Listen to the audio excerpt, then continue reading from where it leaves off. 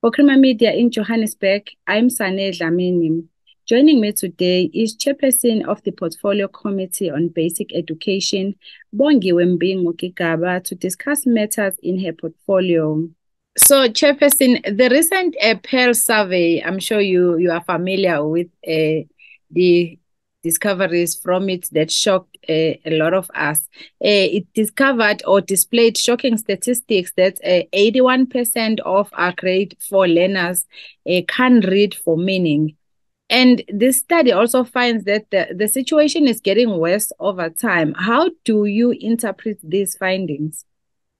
I must say, as the portfolio committee, we are concerned that 81% of our, particularly grade 4 learners, are not able to read for meaning.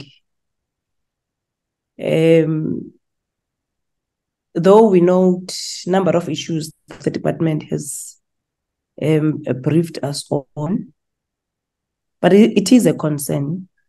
But also, I just want to mention that you remember the PIRLS results is South Africa as an African country.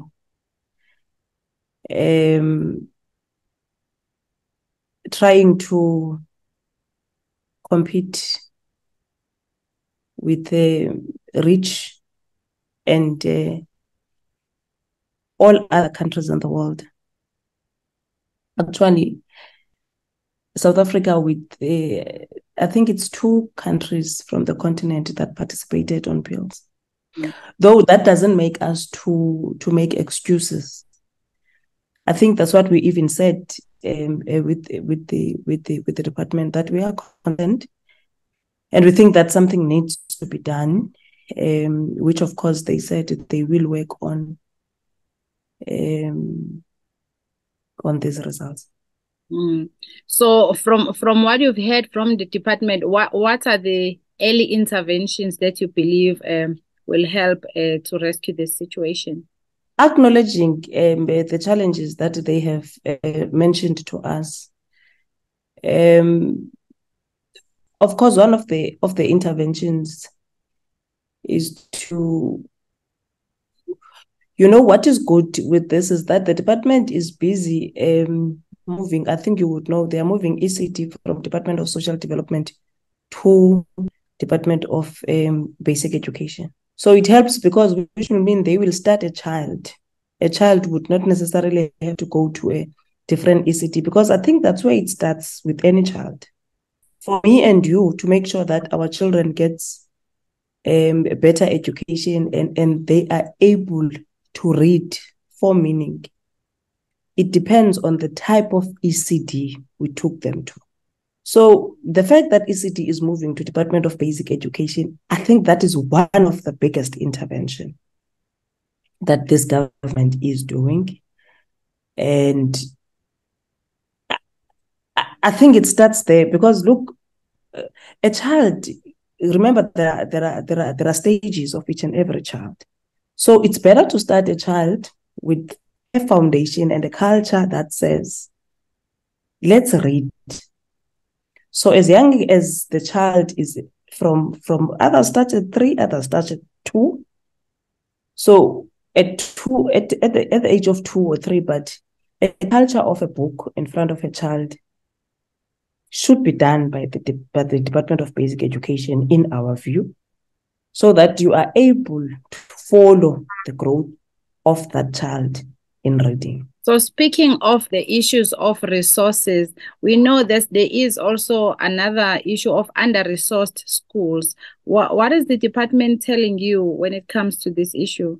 That is mentioned as one of the challenges. There are no resources in our public schools. That is one of reality. And actually, the book also is a resource. Is a scarce thing. So one of the things that we have mentioned is that they need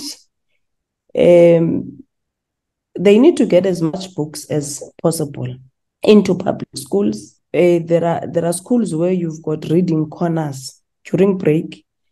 In the classroom, there is reading corners where you've got all types of books. So if your child feels it doesn't want to go and play during break, you just give a child that it just grabs a book and reads. And they should find, they must be able to get books. They must be able to find a way of inculcating a culture of reading. And that includes making us as parents also understand that some of the things that we need to do is to buy our children books. When we buy toys, that toy, some of the money must be able to buy a book so that you are able to teach your child that at a certain time, maybe before bed or whatever time you agree as a family, that is the reading period. So a lot of these issues have also led to the DA and other political parties calling for Minister Angie to step down, as they say she has failed to turn most of the issues in her portfolio for many years. What is your view on the matter, and do you think she has what it takes to solve these issues that we are discussing today? I am a politician, right? But I don't think that a matter of our children in South Africa should be not being able to read should be politicized. I think that it's a bit extreme. You can't politicize it, and also you can't individualize it. By the way, minister is the political head of the department. So a culture of reading, like I was just saying to you, Sane, that it should start with you as a parent identifying an ECD for your child. There's no Angie there. Taking your child to a school, it should be you as a parent deciding that my child should go to that particular school, to that particular mem, because it's mems, grade 1 or 2. There's no Angie there. It's a family decision. Now, the Department of Basic Education, in my view, I stand to be corrected. With all its challenges, because there's no department that does not have challenges. I think it is stabilized department. There is a stability in the Department of Basic Education, and a stability in any department, it's not something that you gain in 5 years. It's being able to keep a political leadership for a certain period. The same, I think now the minister has been there for 14 years. She has built a stability. And I wouldn't want us as politicians to look into the matter and say that when we are faced with challenges, then let's rush for the political head. So let's deal with the issue. The issue here is our country testing itself as an African country with international countries. With all other countries, we are testing the ability of our children to write. We are not doing that within ourselves. We have taken ourselves out of the comfort zone, which is our country, which is the African continent. We've taken ourselves to the world. And you want to come and blame that issue to an individual. There should be something wrong with us. It can't be an individual's problem. And I hope I'm not coming as defending her, because I'm leading actually a portfolio committee which makes her to account to us and the public. But I really think it will be unfair, to look into this matter, look into the results. And yes, they are regressing. Remember, our country started in participating in PIRLS in 2006. So every 5 years we participate. Every 5 years we participate. But you can't reduce that to an individual, to a minister. Actually, we should applaud her. We should applaud her to against all odds, to still think that let us not get demotivated, but let us proceed in contesting with the world.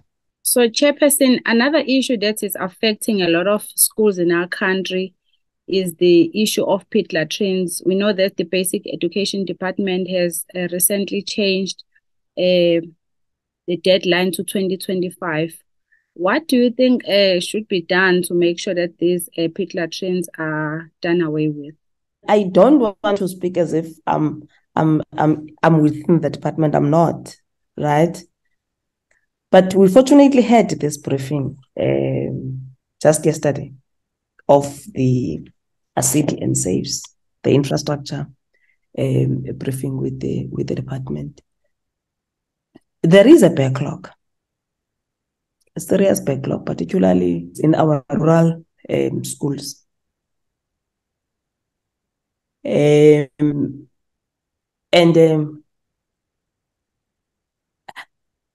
How I look at it and how I always say to the department, even to put 2025 to me, I think it's not, because 2025 will come eventually. And if you deal with pit latrines and you still have got problems of water in the country, in rural areas, and you are not sure whether you will be able to have boreholes in the entire rural areas of this country, I still think to put 2025, it's a bit, I don't know, but it's a bit, to me, it's a bit ambitious. But of course, they are the ones, people who deal with technical things in the department do have these answers. And I can't say they are, like I think they are ambitious. They know why they say we would get rid of them. Getting rid of pit latrines, it's our view also as a portfolio committee that we need to get rid of pit latrines now in our schools because, of course, of the dangers that are there, especially for the children that are very small. And I mean, they are also outdated, to be honest. You know, I always say when I speak to the department that, look, out of 9 provinces, Free State managed to get rid of pit latrines, like as in totally. And Free State does have rural areas too. So it can happen in the entire country. It just needs everyone to put hands on deck and make sure that we are able to get our infrastructure in a right manner. So, Chairperson, on top of all the issues that are facing the Basic Education Department, we know that most of the schools now were affected by the floods in KZN especially. What is being done to make sure that these schools are rebuilt as soon as possible? In KZN, the last time we interacted with them, I know they had put at interim solutions like your mobile classrooms. But I know your question is saying, when are they going to rebuild? I can't tell that. I don't know. You know, a flood is something that comes unexpected. And you need to have money for that. It's a new financial year. Now, of course, we have not interacted with the department to find out whether they have put it monies aside to build structures from the scratch. But at least what we appreciated, particularly in KZN, because it was really affected by floods, and many schools were affected by floods, but they had put mobile classrooms in actually all the schools that were affected by floods. So as much as a mobile classroom is not ideal, is not what we would want to see our children in, but the fact that there is an intervention that makes reading and learning to continue, we are fine. So to answer your question, I'm not sure when will they say no, we are done now. Because also with KZN, to be honest, if you look now, floods are consistent. They come. When you think that you are done with one problem, then they come. So it's a problem that probably the entire government of that province would have to look into and find monies to deal with floods, as in floods together. So a lot of schools are also dealing with crime as more reports of teachers and learners are robbed in schools are witnessed. What can be done to make sure that the schools are protected? That's a difficult one, Sane. And it is worrying for our country that we are not able to get our schools safer the way we would want them to be safe. But the problem with schools, if we must be honest, they are within communities. Actually, I think even now, when I was at school, when I went for lunch break, I had to go home, eat, and go back to school. So I don't know if it's still the case now. So that's the proximity of the schools to our communities. And our communities are full of a lot of things, and crime is one of those things. They are full of people wandering, people who are called amapara, people who are gangsters. And our learners get to be raised in such society. And at the very same time, they need to be at school. So how that is going to be ended, I think it needs communities to stand, because crime comes from community. There's no crime that is just wandering in any school now. But a child gets out of the school during school hours, get a knife or whatever, comes back to school if they are fighting with another children and they stab children. A lot of those things are happening in many of our schools. So it's the societies where our children are coming from. It's the people staying there that needs to say, no, look, it's enough now. We need to take charge of our schools. By the way, schools belongs to communities. When a school is open, it might be open by a minister, premier, or an MEC, but that individual opens to leave that school to a community. So a community should protect and make a school its treasure. So a lot of schools used to have a security guard checking the teachers and learners as they enter the school gates. And I've noticed now that most of those schools have no security guards guarding the schools. Is it a matter of budget allocations? From what we hear from the department, it depends on the province. Remember, provinces have got their own allocations. So let's say, for instance, Gauteng, because it's the department's prerogative to decide, we want securities. So they decide as a province, we want securities, and they employ. Of course, that is also motivated by SGBs. Because SGBs, they are the ones who are more closer, and they're the ones who are governing the schools, by the way. So it depends from one province to the other and the situation, because not all schools in Gauteng, even as a province, would have security guards. So it's that school through their SGB interacting with the department, and based on the history of what has been happening crime-wise, then they are afforded a security guard. So it's a prerogative of a school, but also it's a prerogative of a province to decide whether they want, and it has got budget implications.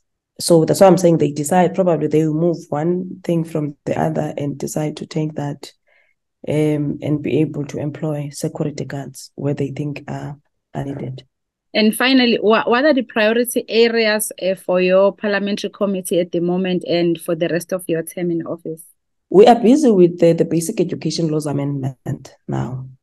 It's a legislation that we need to pass before this term ends. You are aware our term is ending next year in April or May, I'm not sure. But our priority now as a committee is to do the basic education laws amendment. We are in the last leg, we're doing public participation. We have done in 7 provinces. We have been to Limpopo, Free State, Northwest, KwaZulu-Natal, Gauteng, Western Cape, Mpumalanga. We will be this weekend in the Northern Cape province, and then next weekend we will be in the Eastern Cape. So that's our priority, is to finish our public participation process so that we can be able to pass this legislation before the term ends. There was chairperson of the Portfolio Committee on Basic Education, Bongiwe Mbinqo-Gigaba, speaking to Polity about the basic education matters.